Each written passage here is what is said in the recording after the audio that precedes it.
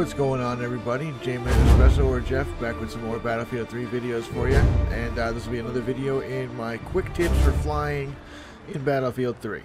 And I bet you can guess this one is for the jets. Now, in the beginning here, I'm just going to do some basic maneuvering around. Here's what I suggest for the jets. If you're not going to use a joystick, you have two options. You can use like an Xbox 360 controller. You know, this is assuming you're playing on the PC. You can use an Xbox 360 controller, PlayStation controller, any type of gamepad, or the joystick. I personally, for PC games, I play with a Razer Nostromo, which is like a little mini type keyboard with a little D-pad on it. I like it. I'm sure you guys are familiar with it. And I use a very high sensitivity mouse. I always use a very high sensitivity. I just like it, you know. So basically, you have your forward thrust controls on WASD. So you can go like right there. That's the afterburner. That's shift. So that's like run. And then you have forward throttle, reverse throttle, or slow down, which is W and S. And then you have A and D for strafing. And then basically for your rolling and pitch, you can use the mouse.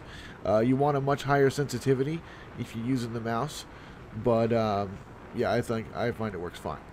Now what you'll see I'm doing here, I'm making this really wide turn, and I'm using the A key to do this. This right here is to demonstrate this is not how you turn with a jet. This is incredibly ineffective, and you will get shot right out of the sky. This is if you're using the A or the D key to turn left and right. You'll stay on an even plane. I'm just gaining a little altitude here to run out of the ship, to not run into the ship. And you can see it's incredibly ineffective. It takes forever to make a turn. So what you want to do when you want to turn in the jet is what you want to do. Turn sideways and thrust up. So like you were going to be thrusting straight up in the air, like to do a barrel roll. Turn on your side and, you know, use the thruster to go up. Now, I don't know if I showed in this video, but the biggest tip that I can give for turning like that, the faster you're going, the wider the turn will be. You know, that wasn't something that was just like common sense to me. I had to learn it from flying.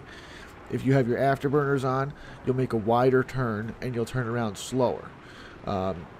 If you slow down while you're turning, I think some people call it like a cheater turn. I'm not sure. But if you turn on your side and pitch up and hit the S key as you're turning, you'll almost turn like on a dime. You do have to throttle up again, otherwise you'll stall out. But that's the most effective way to turn.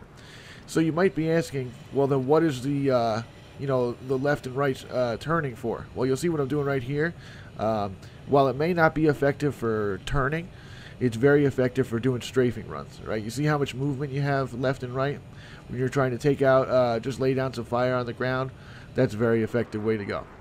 So there's just some quick tips for you guys for flying the jets. Hope it helped you out. Until next time, J-Man Espresso. I'll see you later, guys.